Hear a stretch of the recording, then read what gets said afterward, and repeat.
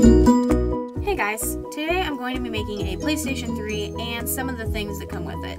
I know I missed a couple of things on this one, but if you would like to see them, comment below which item you would like to see. Now let's start with the PlayStation itself.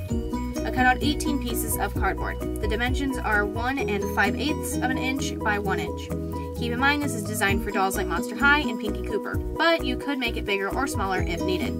Next, I cut out a square hole in 3 of the pieces. The hole is big enough to hold the DVDs I made in a previous video. I stacked and glued them all together, putting the cut pieces at the very top and leaving out 2 uncut pieces. I glued the 2 uncut pieces together.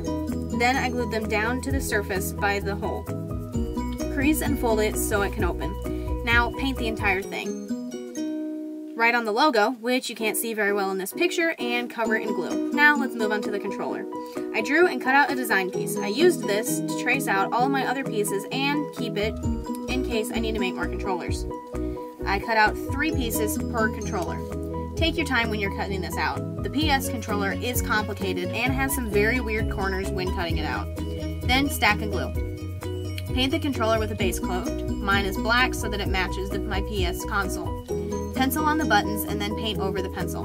This helps prevent as many mistakes as possible. Then cover the controller in glue. Next, I'll make the games. This is the same as the DVD video. I fold a piece of cardboard in half. The dimensions are 2 1/16 of an inch by 1 1/16 of an inch. I paint a thin gray line on the top and bottom and painted the middle black.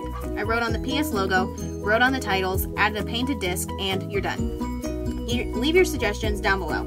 I have a Wii and a VCR/DVD player on the way. Thanks for watching, and I'll see you in the next one. Bye for now.